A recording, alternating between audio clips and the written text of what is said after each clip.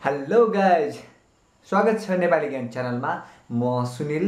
साथीहरू, तपाईहरुले video publish गर्दाखेरि त्यहाँनिर शेड्युल भन्ने अप्सन देख्नुहुन्छ। सो शेड्युलको अप्सन के हो भन्ने बारे आज म तपाईहरुलाई विस्तृत रूपमा मैले जानेको कुराहरू तपाईलाई शेयर गर्न गइरहेको छु।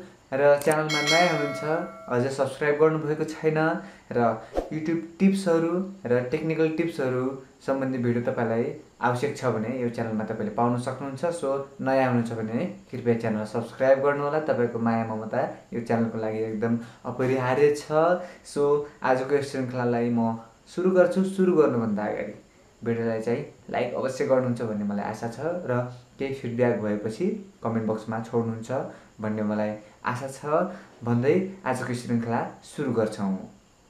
साथीहरू, यो भिडियो पब्लिस गर्ने समयमा जुन शेड्युल भन्ने अप्सन छ, यसको विशेष काम तपाईलाई विशेष फाइदा के छ भनेपछि तपाई कहिले कसो अलि लामो समयसम्म छुट्टीमा जान लाग्नु भएको छ, तपाईले भिडियो बनाउन सक्नुहुन्न र तपाईसँग भिडियोको थुप्रो टपिकहरू छ भने तपाईले धेरैवटा भिडियो रेकर्ड गरेर एकैचोटि ती भिडियोहरूलाई अपलोड गरेर ती भिडियोहरूलाई फरक समयमा पब्लिस गराउनको लागि तपाईले एउटा रुटिन बनाउनुहुन्छ, एउटा शेड्युल बनाउनुहुन्छ।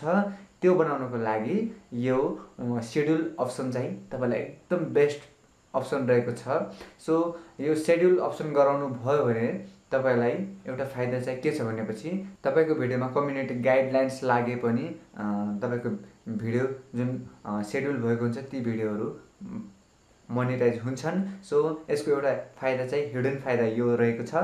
सो तपाईहरुले भिडियो शेड्युल गर्नुभयो भने आफ्नो निर्धारित समय जस्तै कि हप्ता, 2 हप्ता अथवा 1 महिना इन्टरनेट एक्सेस कति समयलाई गर्न पाउनुहुन्न, त्यति समयको लागि तपाईले मिलाएर धेरैवटा भिडियोलाई अपलोड गरेर शेड्युल बनाएर राख्न सक्नुहुन्छ। सो शेड्युल बनाउने कसरी त्यो त तपाईले हेरिसक्नुभयो स्क्रिन मार्फत। सो शेड्युल गराइसकेपछि धेरै फाइदा रहेको छ। सो भिडियोलाई मात्रै हैन, तपाईले कम्युनिटी पोस्टलाई पनि शेड्युल गर्न सक्नुहुन्छ।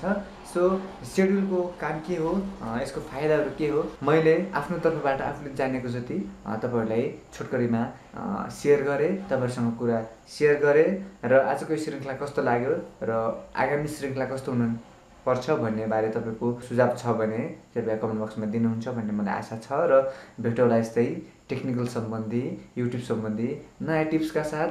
आजको श्रृङ्खलाबाट छुट्टिन्छु। नमस्कार, फेरि भेटौँला।